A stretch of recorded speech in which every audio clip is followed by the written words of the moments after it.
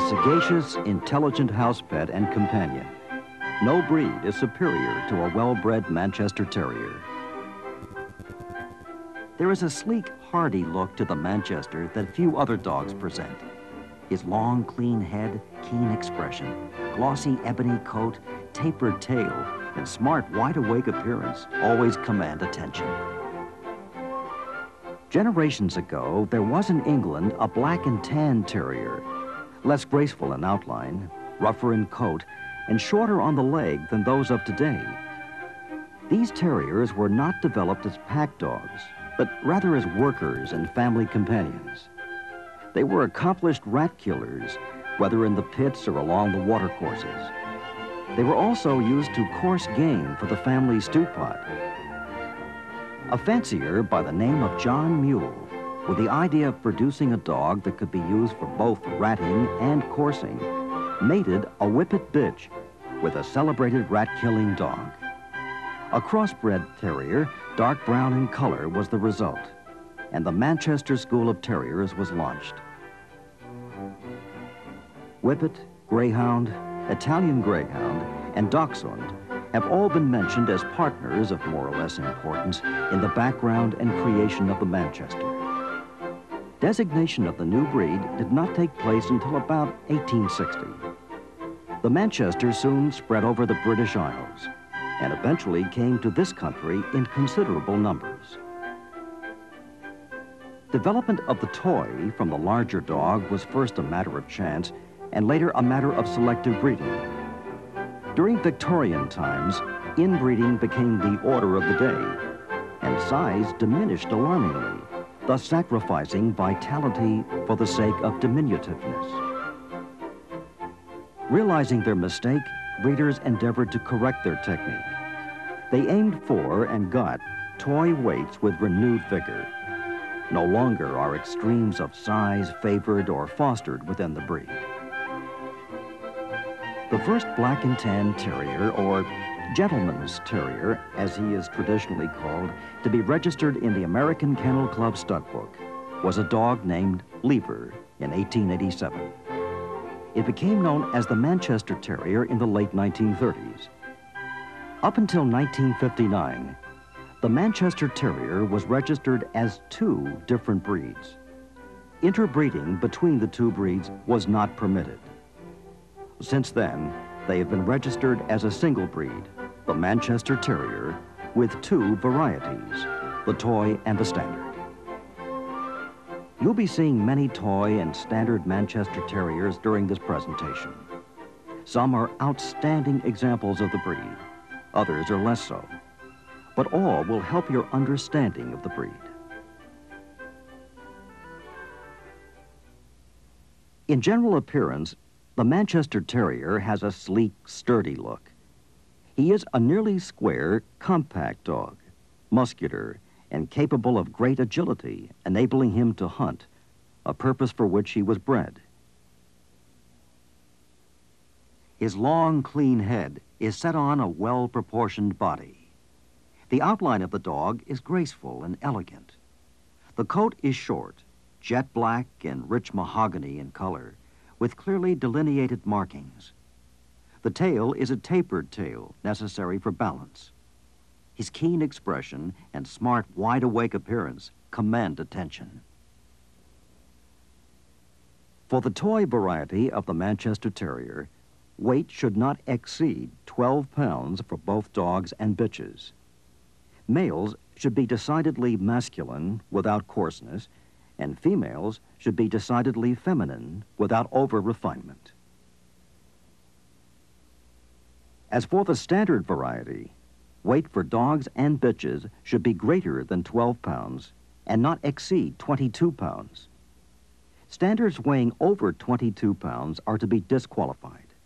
Judges must always remember that to determine true lines of the Manchester, emphasis should be placed on judging them on the ground and in motion, rather than on the table.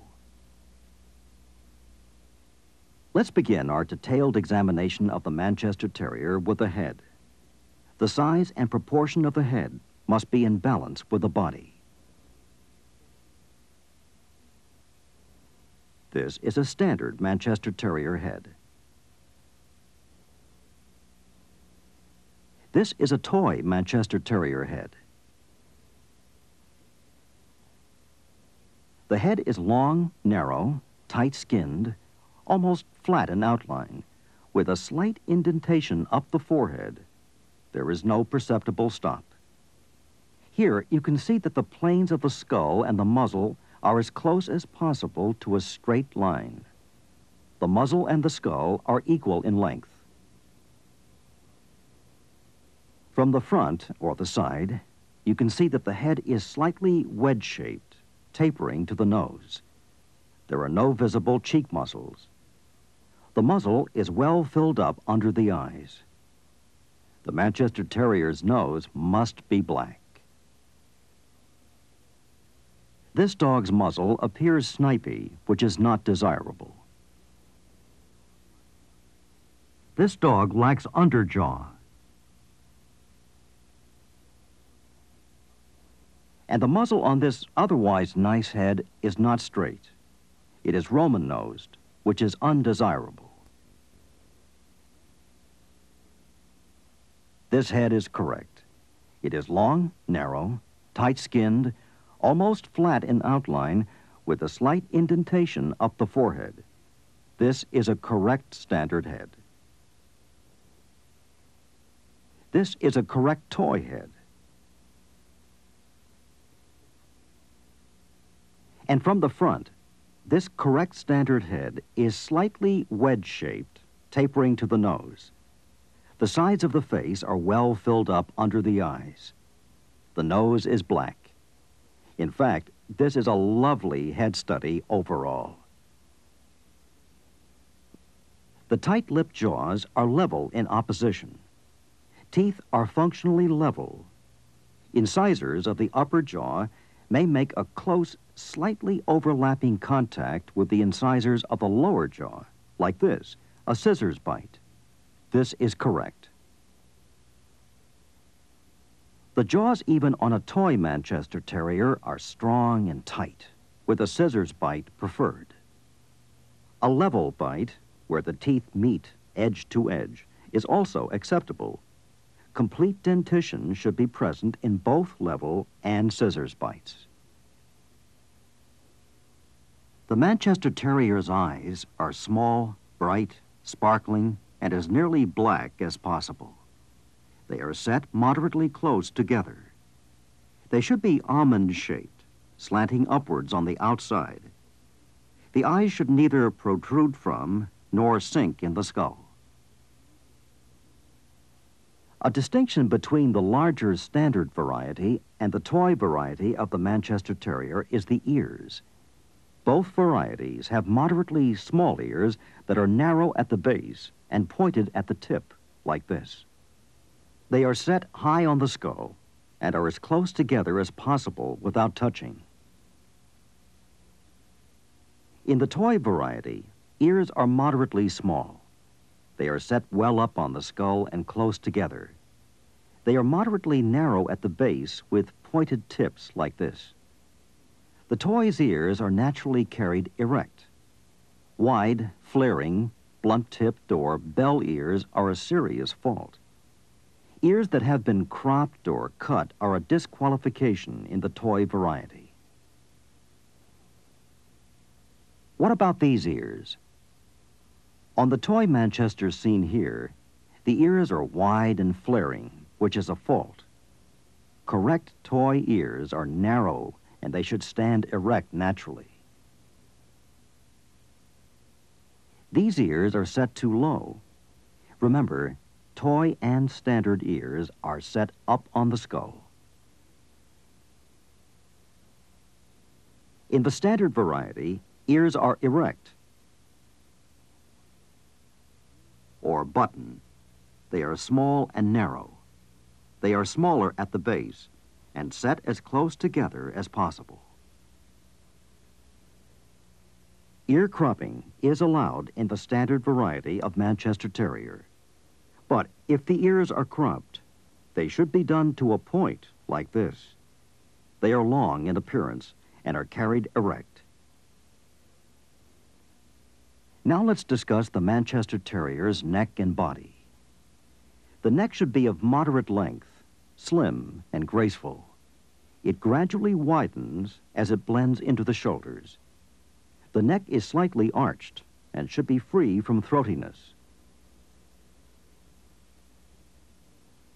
The throatiness seen here is not desirable.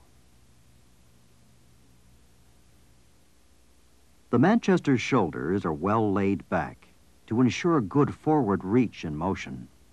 The shoulder blades and upper arms are relatively the same length.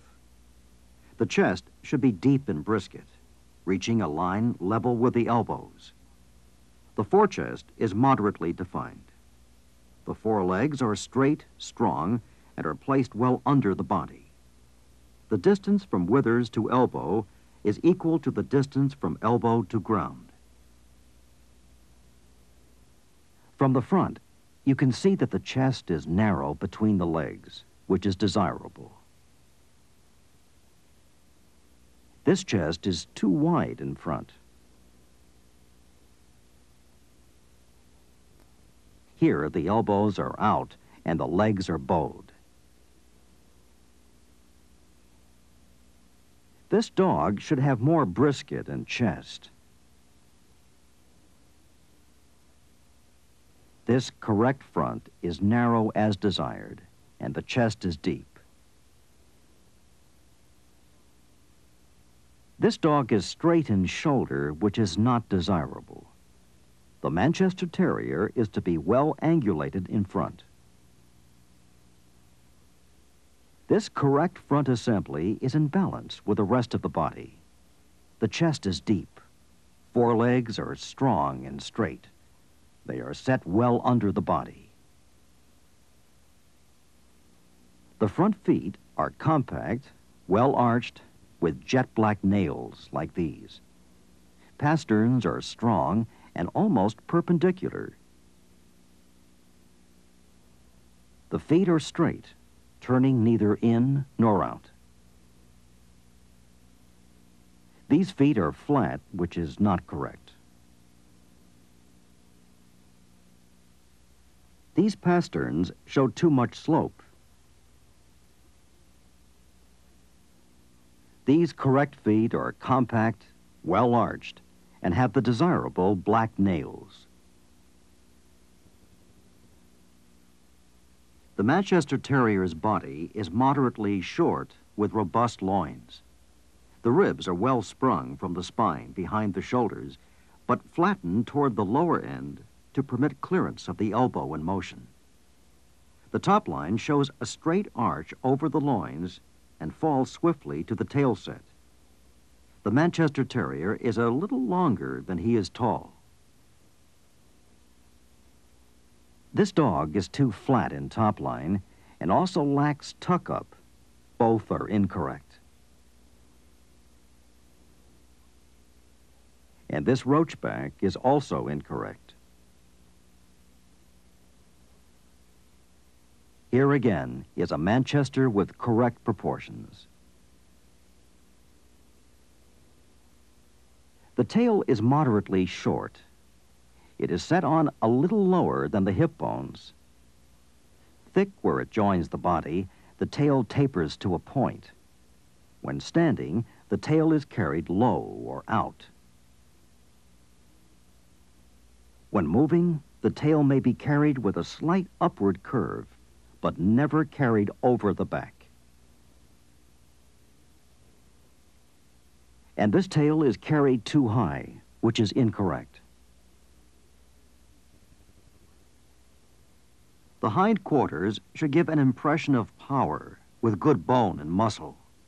There should be a slight slope of the pelvis from the spinal column.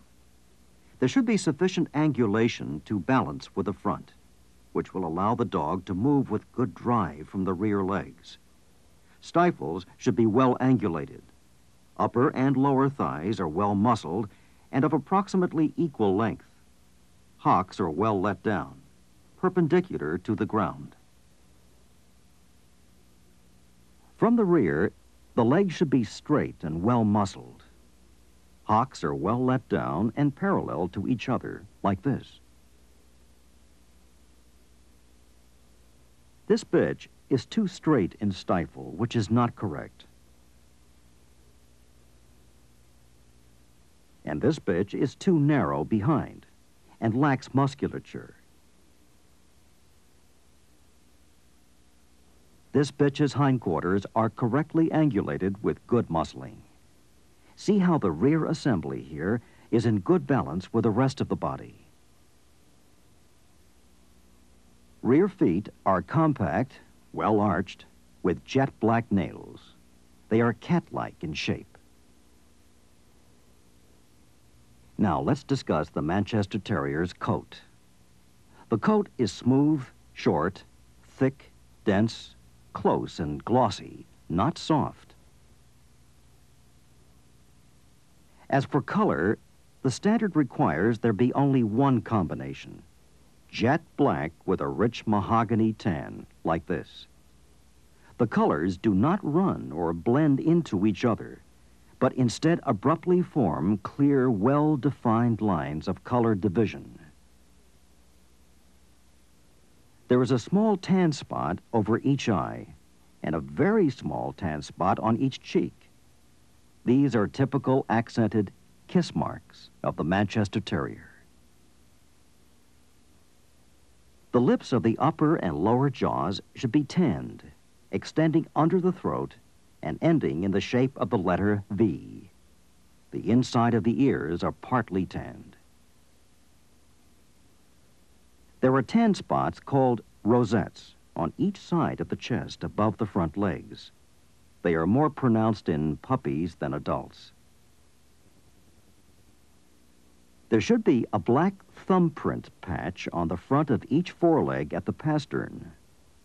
The remainder of the forelegs is tanned to the carpal joint. There should be a distinct black pencil mark line running lengthwise on the top of each toe on all 4 feet. Tan on the hind legs should continue from the penciling on the feet up the inside of the legs to a little below the stifle joint. The outside of the hind legs are black. There should be tan under the tail and on the vent, but only of such size as can be covered by the tail. Any color other than black and tan shall be disqualified. White on any part of the coat is a serious fault, and it disqualifies whenever the white shall form a patch or a stripe measuring as much as 1/2 inch in its longest dimension.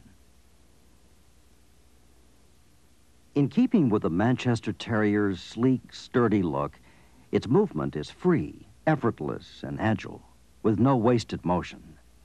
There should be good reach in front with no indication of hackney gait, and good drive from the rear, like this. He covers the ground efficiently. Coming toward you, the leg should move straight ahead, never being thrown out to the side. See how the legs move in a straight line from shoulders to pad. There should be a slight convergence toward a center line of gravity as speed increases. And going away, the rear legs should follow in a straight line behind the forelegs. See how the hocks extend fully. Rear drive should be readily discernible. There is also corresponding convergence at faster speeds. This dog moves too wide in front. And this rear is underdeveloped, showing weak movement. This dog is high in the rear and has a poor top line. Here again is proper movement, free, agile, unrestricted, with good reach in front and drive from behind. See how the gait is free and forceful with no wasted motion.